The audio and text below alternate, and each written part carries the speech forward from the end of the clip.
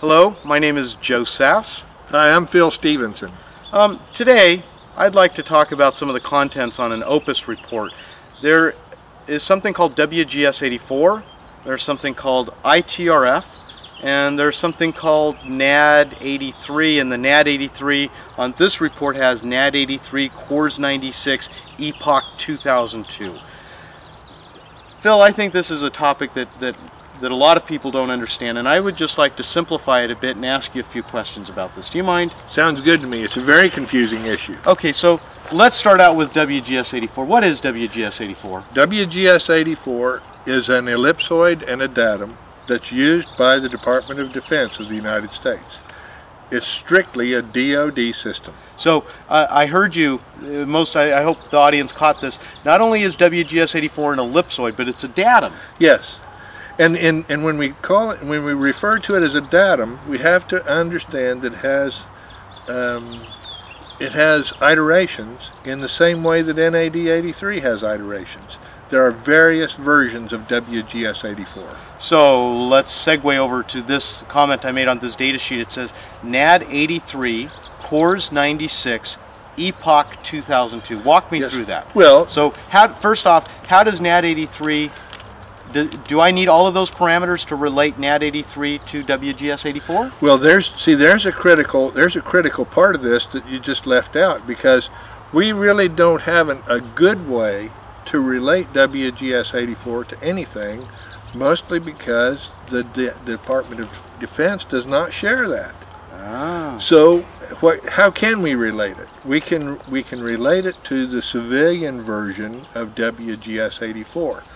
What we know is that there are very close approximation between the current version of WGS84 and the current version of ITRF00. So let me stop you. ITRF, yes, whatever iteration it is, it's 00 right now we're talking about, that's civilian.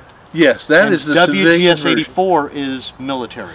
You got it. Okay, the WGS84 is strictly a military system. The ITRF, whether it's 00 or whatever, is sort of the civilian version of WGS84. Now wait a minute. Does this report anywhere on it say WGS84? No, the OPUS report actually. It's a kind of an assumption that you're going to see WGS84 in a government report. You would think that, but because the DoD does not share their data, there's nobody that knows a precise position relative to WGS84. Nobody outside the DoD. Okay, so I guess the real question then is, how does ITRF relate to NAD83? Okay. Is that the question? Yes, now we have something that we can relate to, because the National Geodetic Survey computes two different positions for the primary control in the United States. Okay. And we can talk about how Narcan does the same thing in Canada.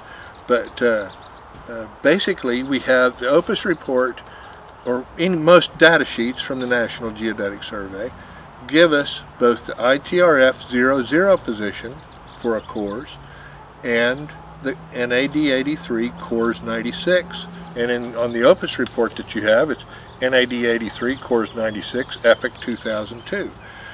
That tells us that it is a particular datum, NAD83.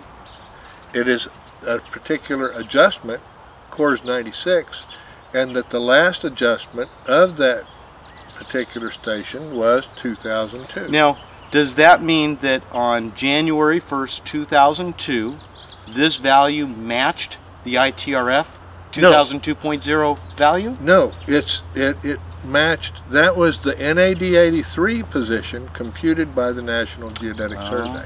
Okay. It's very important to understand that NAD83 is different from the ITRF, because it is set, NAD83 is set relative to a survey monument at Father's Point.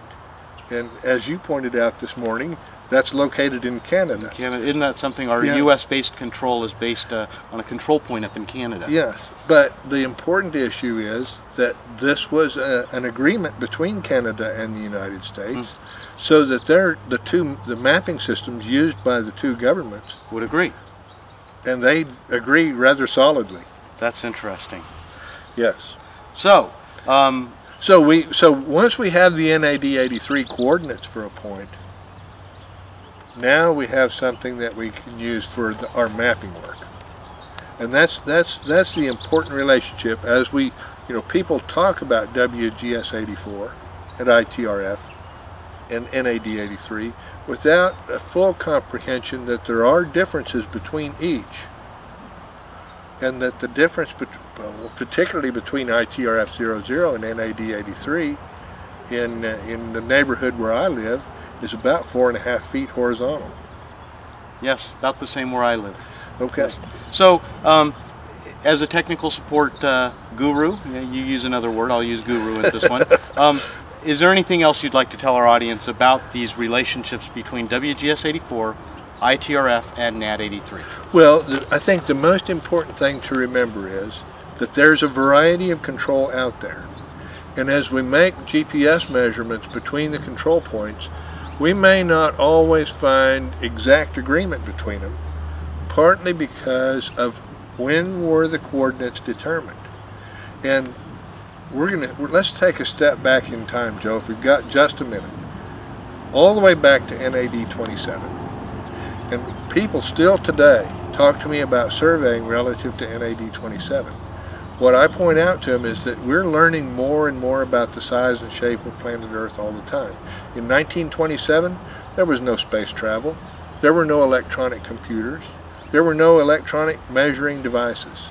So think about the changes that take place today that are quite small by comparison with the changes that take place between 1927 and well, today. I mean, we've talked about this before. It seems like the best method for dealing with NAD27 is to localize. Use your local treat it control. as local control, Yes. and localize your current GPS measurements to those ground-based control. Yes. And I like your expression, the proof is in the dirt. Yes. As a surveyor, if you want to match control, the proof is out there in the dirt. Go measure the control. Thank you very much, Phil. I appreciate your input. Have a good day. Thanks.